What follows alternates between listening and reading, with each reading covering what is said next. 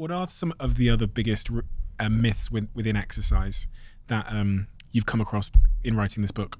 Gosh, there are so many. I had to actually limit Really? it to 10. So I think if you want to understand physical activity and exercise, you also have to understand inactivity. And I think one of the biggest myths out there is that you need 8 hours of sleep a night, and that sitting is the new smoking. You know, that basically, and if you think about those two different myths, why is it that we're constantly told to sleep more and to sit less? Actually, it seems a little contradictory to me, right? And it turns out that that let's take sitting first. So, there are all these, these slogans like "sitting is the new smoking" and it's really bad for you. And every time you sit in your chair, you lose 2 hours of your life and whatever. It turns out that all animals sit, right? My dog sits, cows sit, chickens sit, every animal sits, and hunter-gatherers also sit. In fact, if you some of my students actually put sensors on hunter-gatherers, and we're doing some research in farmers as well, but they sit just as much as Westerners. So sitting there's nothing special about being about today's life. It's sitting. It's that we sit all day long and don't do anything when we're not sitting, right? So if you and furthermore, the big difference is not so much how much we sit, but how we sit. So it turns out that people who, if you get up every once in a while, right, interrupted sitting is actually much more healthy than non-interrupted sitting for the same amount of time. So in other words, two people might, in the West, people sit for an average about 40 minutes at about, whereas hunter-gatherers, for example, or farmers in Africa where we work, get up every about 10, 15 minutes. And when you do that, it's like turning on the engine of your car. You don't drive it around the block. You're turning on all kinds of cellular mechanisms. You lower blood sugar levels. All kinds of genes get activated. And it turns out that is by far the most important way to sit. So just get up every once in a while. Just pee frequently, make a cup of tea, pet your dog, whatever. Thinking when I'm on planes and I've got a long flight. Yeah, I always sit in the aisle, right? So I can get up a lot, always. And what about sleep then?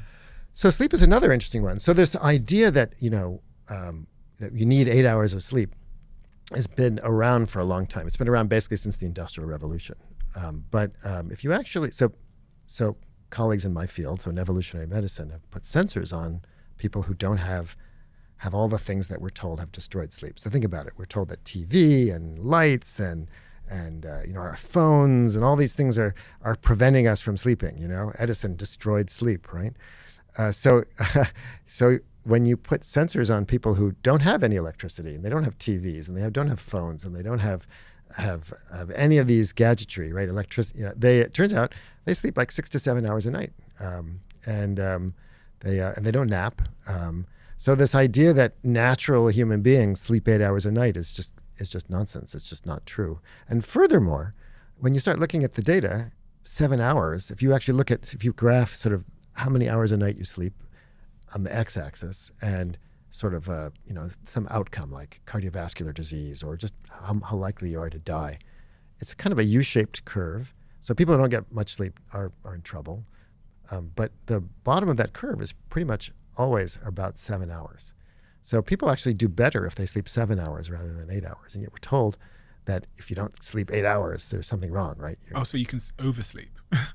Well, yeah. I mean, there's also some complexity to this too, because of course people who are ill might be sleeping more, and so there's some biases that creep into how you analyze the data. But basically, it turns out that 7 is for most people optimal. But there's a lot of variation, right? Teenagers sleep more, older people sleep less. It's complicated. One of the things popular in culture as well is this idea of doing 10,000 steps a day. Yeah, now that's fun. That started because of a Japanese pedometer. But right before the Olympics were in Tokyo in the 60s, they had invented the pedometer, and they were sitting in a boardroom and they were discussing what to call the pedometer, and they picked out of the blue, they picked 10,000 steps because that's apparently an auspicious number, and it sounded about right. There was no science behind it. Interestingly, it turns out it's pretty good. If you look at steps per day and health outcomes, your average hunter-gatherer walks between 10 to 18,000 steps, depends on male, female, etc. And if you look at steps per day and outcomes, about around 7 to 8,000 steps, the curve kind of bottoms out, right? There doesn't seem to be a huge advantage to taking more than that per day. in terms of large epidemiological studies. So it turns out to be not that bad a goal, but it's not a perfect number like a lot of things, right? It's just it's a reasonable goal to shoot for. A lot of people exercise because they believe it will help them to lose fat, belly fat. One of the biggest debates on the planet. It has been a huge debate. Even on this podcast, I've had multiple people come and say a whole range of things about weight loss and cardio. And I'm I don't know what to believe anymore. Well, anybody who wasn't confused doesn't understand what's going on, right? It's sad that it's such a debate, but that's how science works, right? So, as you know, I wrote about that in this book. Part of the explanation for the debate is that, again, what dose are you analyzing in what population, in what kind of context, right? So pretty much every major health organization in the world recommends that you get 150 minutes per week of physical activity. That's kind of like the benchmark. That's what the WHO, the World Health Organization, considers the division between being sedentary versus active. So, and a lot of people are unfit and overweight and struggling to be physically active, have struggled to get 150 minutes a week, right? So a lot of studies prescribe 150 minutes a week of exercise, walking, for example, a moderate intensity physical activity, and then look at its effects on weight loss. And guess what? When you walk 150 minutes a week, which is 20 minutes a day of walking, which is about a mile a day, you're not going to lose much weight. You're basically burning about 50 calories a day doing that, right? That's a piddling amount of calories compared to drinking a glass of orange juice, right? So surprise, surprise, those kinds of studies show that those doses of physical activity are not very effective for weight loss. However, plenty of rigorous controlled studies that look at higher doses of physical activity, 300 minutes a week or more, find that they are effective for helping people lose weight, but not fast and not large quantities. So you're never going to lose a lot of weight really fast by exercising. It's just not going to happen. Because, a cheeseburger has 800, 900 calories. You have to run, 15 kilometers to lose that, to burn the same number of calories. You're going to be hungry afterwards too, so you're going to make some of that back. You have compensation. So physical activity is actually, there's just no way around it. You have to be a flat earther not to argue this way. But physical activity can help you lose weight, but it's not going to help you lose a lot of weight fast and not at the low doses that often are prescribed. But the one thing that we do agree on, and I think this would not be controversial, is that physical activity is really important for helping people prevent themselves from gaining weight or after a diet from regaining weight. And there are many, many studies which show this. One of my favorite was a study that was done in Boston on policemen. Policemen are kind of have a reputation for, having too many donuts and being overweight, right? And Boston is no exception. So they did this great study at Boston University, right across the river, where they got a bunch of policemen on a diet, a really severe diet. The policemen all lost weight, but some of the policemen had to diet and exercise. Some just dieted alone. And as you might imagine, the ones who dieted plus exercise lost a little bit more weight, not a lot, just a little. And then they tracked them for months afterwards, because most people after a diet, the weight comes just crashing back, right? The policemen who kept exercising, even after the diet was over and they went back to eating whatever the hell they wanted, donuts, whatever, they're the ones who kept the weight off. But the ones who didn't exercise, whoosh, the weight came crashing back. Another good example would be have you ever seen the TV show The Biggest Loser?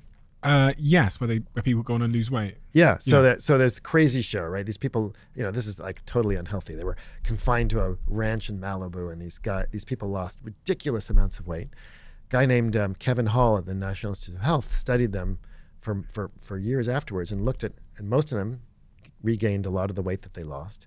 And there was one person on the show who did not, and that was the person who kept exercising. And that's just yet more, one data point. But there's lots and lots of evidence to show that physical activity, what its other important benefit when it comes to weight is preventing weight gain or weight regain. When we talk about dieting, we talk about exercise or diet, exercise or diet. Like, why is it an or? I mean, why isn't it exercise and diet? Diet is, of course, the bedrock for weight loss. But exercise also plays an important role and should be part of the mix. On the police example and the Biggest Loser example, I can relate in the sense that when I exercise, when I go through the moments of my life where I'm most committed to exercise, I'm also most committed to my diet. Yeah. Because if I go to the gym, I will not then leave the gym and have a donut or a pizza. Absolutely not. It seems like wasting the effort. So if you look at the sort of correlation between the moments in my life where I eat healthiest, they're also the moments in my life where I'm most focused on the gym. And I noticed there was a couple of months ago, I had a bit of a motivation slump. Managed to stay in our little WhatsApp group, but coasted down the bottom of the leaderboard for a couple of months on just like surviving every month by one. And through those moments, my motivation in the gym had gone down and my diet had gone down. The minute I managed to get in the gym and do a big workout, the same day my diet came back. Yeah, of course, right. And they co-vary, right? And that's one of the reasons why when people do big studies of what, you can look at what people die of, right? What's on the death certificate, cancer, heart disease, whatever, heart attack. And then you look at what caused the cancer, what caused the heart disease. When people try to do that, it's almost impossible to separate diet and exercise because people who tend to eat better also tend to exercise more. They're both in our modern upside down, topsy-turvy world. They're both markers of privilege. People have money to go to the gym, also have money to buy healthy foods. And people who care about their physical activity also tend to care about their diet. So at that level, they're very hard to separate. However, if you're studying a particular component of a system in a randomized controls trial in a lab, you can separate them out. And so we know that they have independent and also interactive effects. If you love the Diary of a CEO brand and you watch this channel, please do me a huge favor. Become part of the 15% of the viewers on this channel that have hit the subscribe button. It helps us tremendously, and the bigger the channel gets, the bigger the guests.